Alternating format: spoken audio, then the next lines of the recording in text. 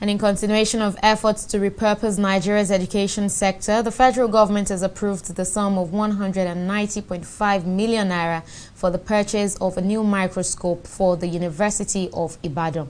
The Minister of State for Education, Emeka Nwajiba, disclosed this after the weekly FEC meeting in Abuja. The minister explained that the request was approved as the current equipment being used by the nation's premier institution had become outdated. This is a tele-electron microscope, which is totally directed at enhancing whatever material, looking at its nuclear composition of its molecular nature.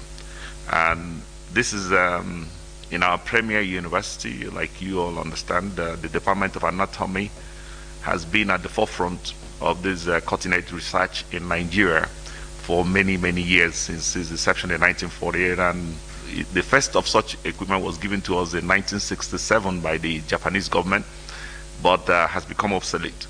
The request by University of Ibadan had been approved so that we can stop spending the kind of money we spend sending PhD and further research students abroad on the basis of the lack of this particular equipment.